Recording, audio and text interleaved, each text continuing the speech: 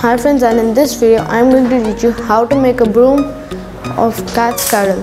So here I have this string and I'll take this first.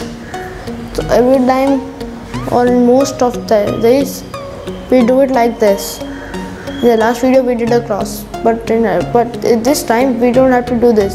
So leave our first hand and like this, and then take this one, pull it here, and one, and then I have this, and then twice. You have to do this twice. So after these two, I will take it like this, as I am showing you like this. You will get a shape like this.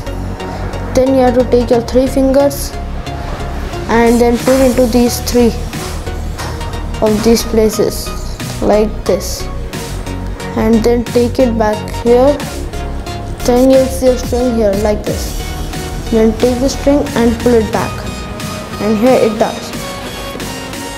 So after this, don't pull it too hard, because if you pull it too hard, it will just go like this. So don't pull it too hard. So now let's try it fast.